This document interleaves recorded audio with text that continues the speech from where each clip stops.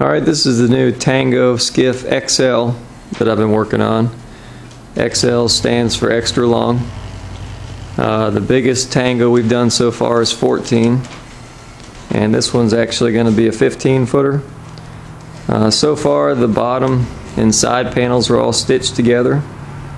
Of course the panels were scarfed before we cut them out and stitched them. And the only thing that's actually glued so far is the transom.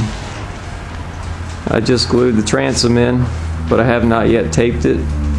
And I've got 2 spreader bars spreading the hull currently.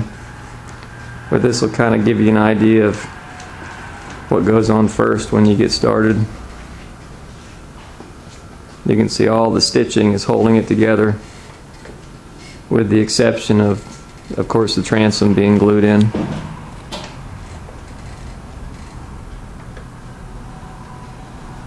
And the holes in the transom, those are actually to access the compartments in the back of the flotation tanks that go on the back.